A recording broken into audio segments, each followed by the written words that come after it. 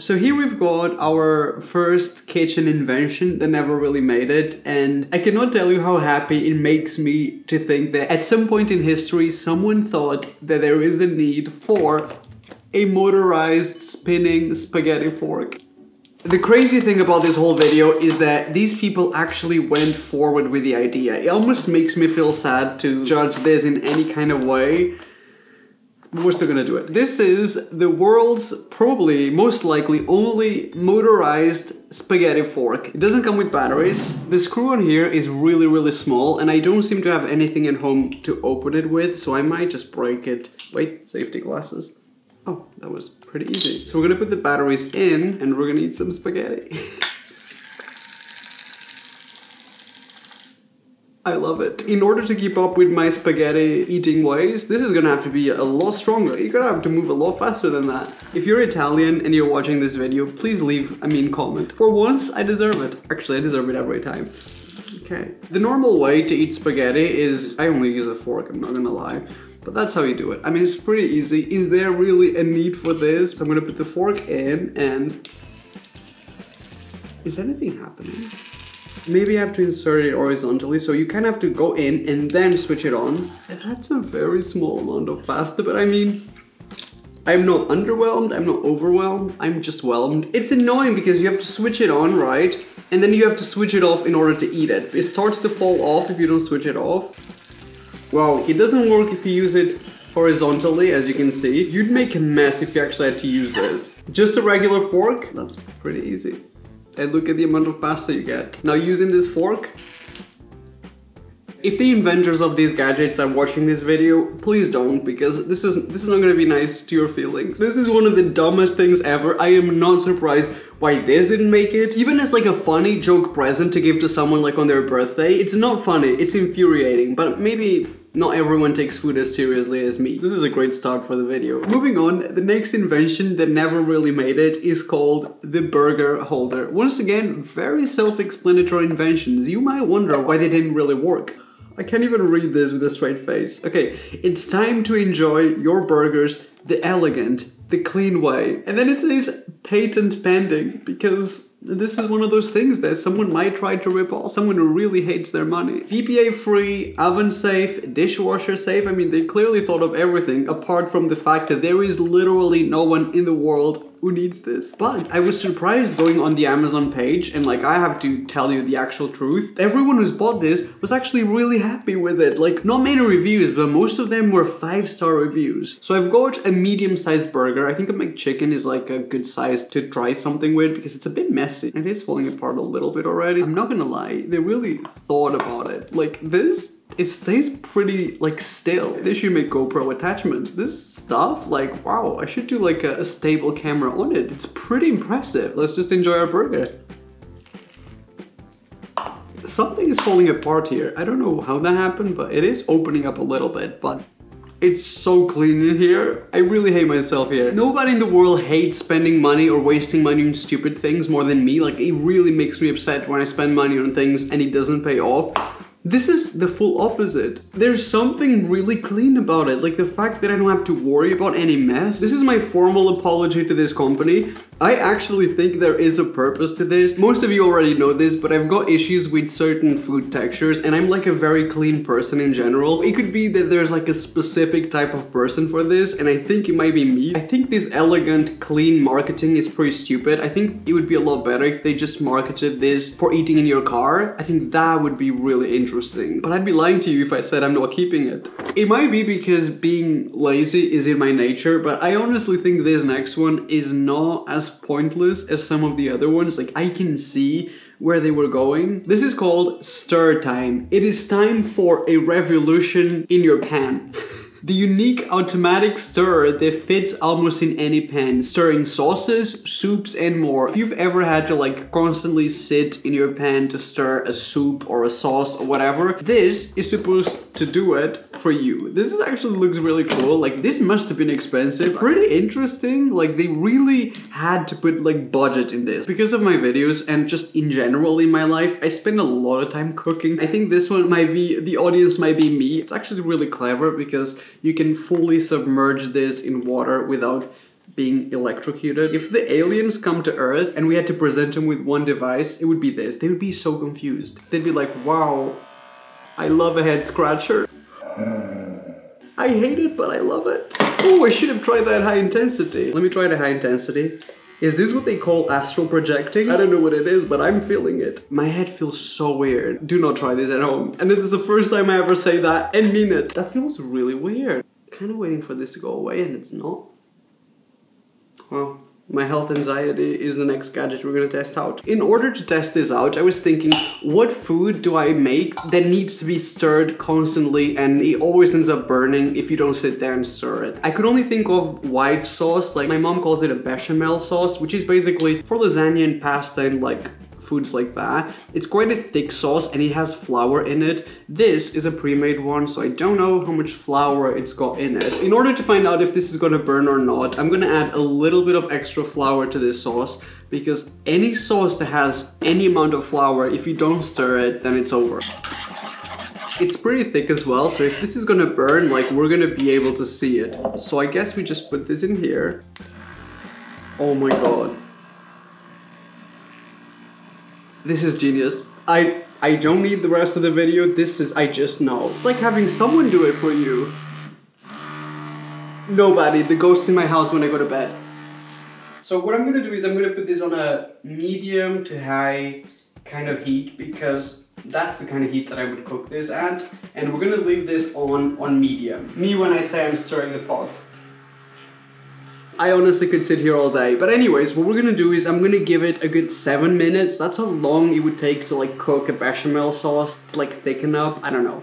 Okay, so I'm going to switch this off. I mean, this has thickened up, as you can see. This is like the perfect consistency if you're actually gonna use the sauce. And the bottom of it, it cooked the flour and everything to like perfection, and I didn't touch it. Like, this actually did the whole work for me. We've got a lot to test out, but this is my favorite one so far. I am really, really impressed by this. Design, functionality, 5 stars for me. This next invention was thought of as an upgrade to an already existing everyday kitchen gadget. This is supposed to be an improved version of a soup ladle. If this works, I think this is a good idea, and I'm really confused why this is not the standard for a soup ladle. I would go as far as saying that if you serve soup, this is one of the regular ones, like it's just flat. The reason why this exists, it's because if you're having chicken noodle soup or just any kind of soup really, sometimes if you're using any kind of like olive oil or anything on it, the olive oil sort of sits on top of the soup, and obviously sometimes you don't want to pick up like a full spoon of olive oil, right? Let's mix it a little bit, and let's say I'm trying to serve someone some soup, so I would go and just pour it into a bowl, and as you can see, like obviously we get the soup, but we also get a lot of that olive oil layer on top. It's kind of annoying that my chicken soup and the olive oil are all the same color, but you get the idea. It's got so much oil that America is gonna invade my kitchen. So this invention was created in a way that when you serve soup, there's also a regular side, which is similar to the original one, and one of these sides is supposed to filter the fat, so you're supposed to pour the soup and then the fat will all stay in one of the sides. So we got a lot of fat in this, like the top layer is basically all fat. So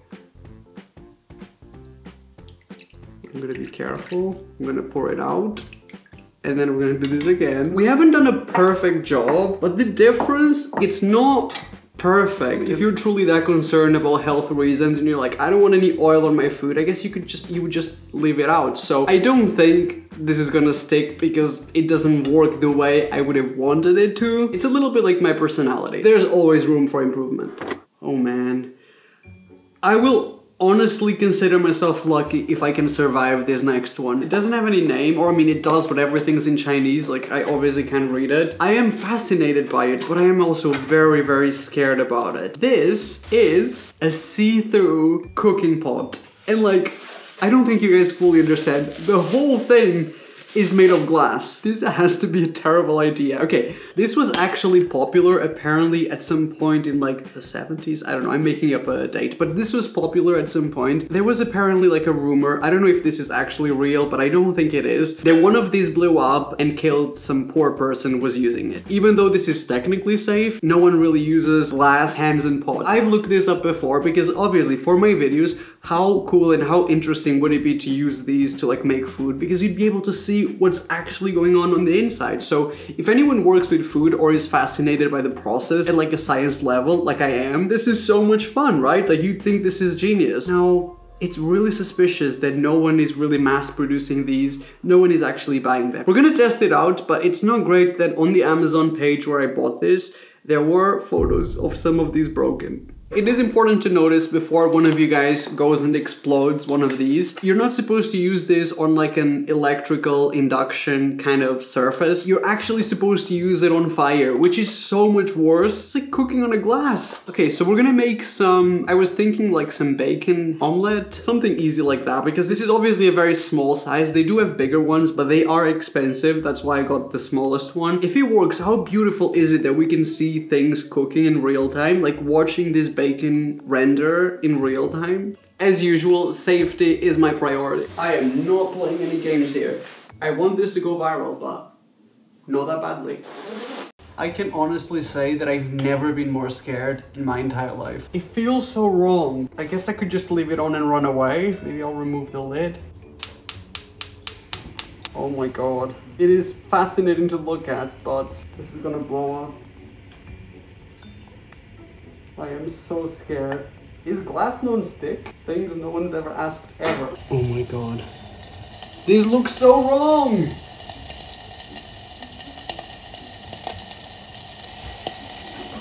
It's burning.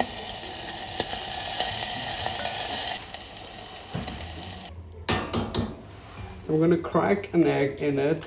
It is really interesting to look at this, right? If I wasn't fearing for my life, this would be honestly really cool to look at. I know this is a life or death situation, but I just can't skip salt and pepper.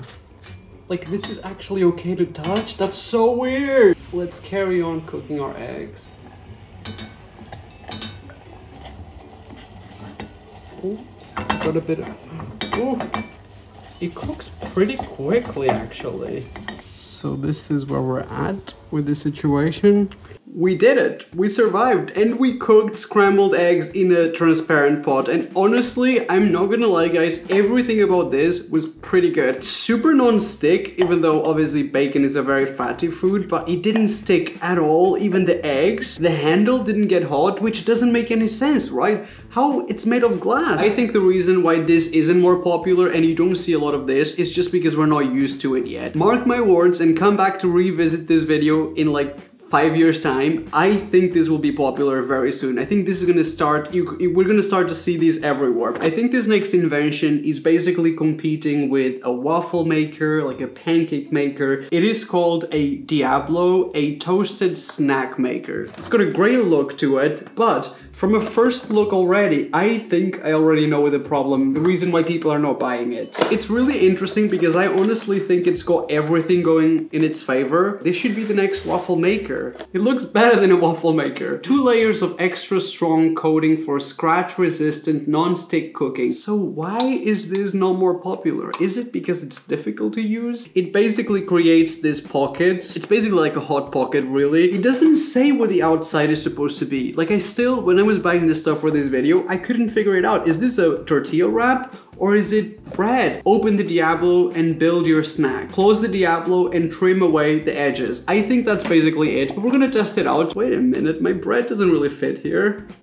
This is weird. This is weird. Sometimes products have too much instructions. I think this one doesn't have enough instructions. So we're gonna put some pepperoni in it. This would be everywhere on TikTok if it works. So my guess is this is not gonna work. So this is, I guess, it. And then the instructions literally say to close it and then trim the excess. Is this truly how it's meant to be used? First of all, it's kind of awkward to just remove this. Like most people are not okay with food waste like that. You kind of lost me. I don't feel great about wasting things. This makes me feel like I should be making a regular sandwich. I don't know if you can see, but there's a bit of bread there that I just can't seem to get out. There's even a bit of pepperoni stuck in there. Positives are that you can use this on anything, including like an induction. Why is this not working? Something seems to be wrong. This is not recognizing it in the induction. Turns out the Diablo doesn't really work in induction, so I'm gonna have to put this in fire. I'm gonna cook it 5 minutes on each side, and let's see what happens. It was really quick, it was easy, so let's see. Okay. We could have left it a little bit longer. It just doesn't look as toasty as the image, so hopefully it's toastier on the other side. Well, that's one way to do it. It looks good. I wanna hate on it, but it's actually like, it's crispy. I feel like their main problem comes from the trimming and the edges, but let me see if it's cheesy. Ooh, I'm pretty happy with that. Like, it's cheesy, it's gooey. It's a sandwich. It is a sandwich with extra steps at the end of the day. And honestly, for me, the reason why I wouldn't use it, it's because of the edges. But it just annoys me that it's so intentional and such a crucial part to make this. I'm highly suspicious that that's the reason why this didn't really make it. For this next one, things might get a little bit aggressive, so we want to be safe. I'm not gonna make fun of this one because I actually think this is genius. These are basically attachments that you can attach to your screwdriver. With these little tools, your dishwashing is about to get a whole lot easier. Let me attach one of the big ones. I love it already. This is already my favorite one in this whole video. Imagine that on your back to get rid of all the dry skin. Ooh. It most likely get rid of the whole layer. Do you know when something is really crusty and there's no way to get rid of it? By the way, this was a lot of hard work. I've been working on these. These plates have been my science experiment for the last 3 days. Apparently what makes a stain really difficult to clean, basically high fat and high sugar content. If you've got these two things and it goes crusty, it's really difficult to clean, even with any dish soap. I really did an incredible job here. That looks like toxic. This one was originally chocolate frosting. I think this might be the easiest one to clean up because it's still a bit sticky. So I think I'm gonna use the smaller one so we can really see. Dish number 1, we're gonna try the chocolate one because I think this one will be easy to clean.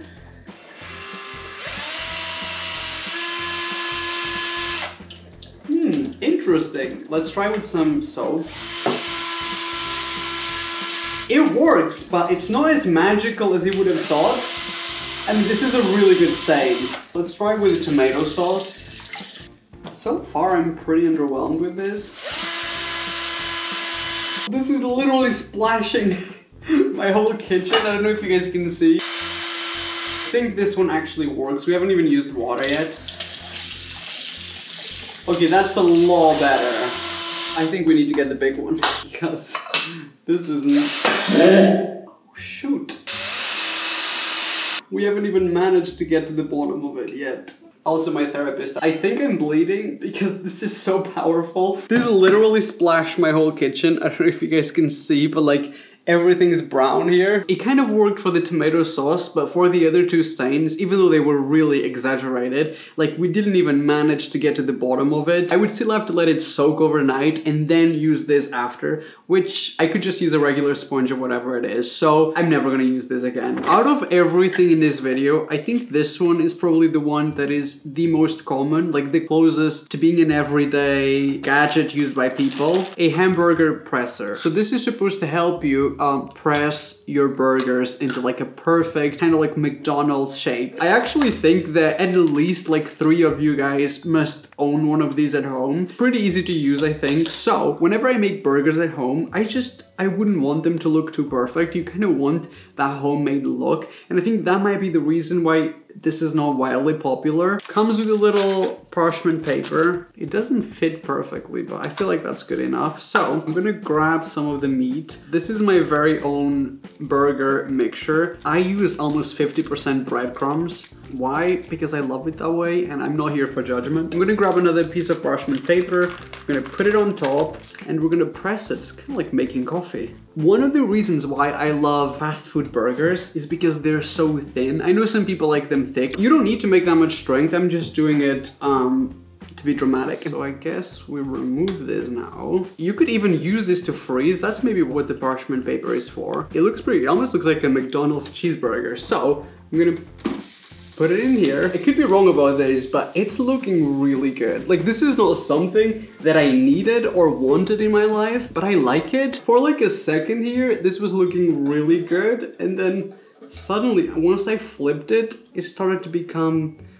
Maybe it's because this is 80% breadcrumbs. Out of the inventions that we've tested so far, I think this one has a serious potential to like become a really popular thing, even if it's just more of a niche product, like maybe for barbecues. It does look a little bit like a McDonald's burger. Like, it's quite difficult sometimes to get burgers to stay at this thinness and not break, and they're holding pretty well. So I don't know if this is like a product for the masses of people, but this is definitely something that I would buy, and I think a lot of people would as well. I have to confess something, because this next one, from the moment I bought it until right now, this has become increasingly popular. I keep seeing this everywhere. I think Starbucks makes their own ones internationally. This is a set of doubled walled cappuccino glasses, and I think they make this now in mugs. It's really taking off right now. I wouldn't say that it's made it mainstream. If you don't know this product, you might be thinking, is this just a very aesthetically pleasing mug? But this is actually really cool and super purposeful if it works. I've been eyeing them on Amazon for a while, and I just didn't have an excuse, and now I've got them. When you make a coffee, a tea, a drink on a regular mug, not too long ago I still lived with my parents, so trust me, I know how it is. Normal people use coasters not to ruin like a wood table, a surface,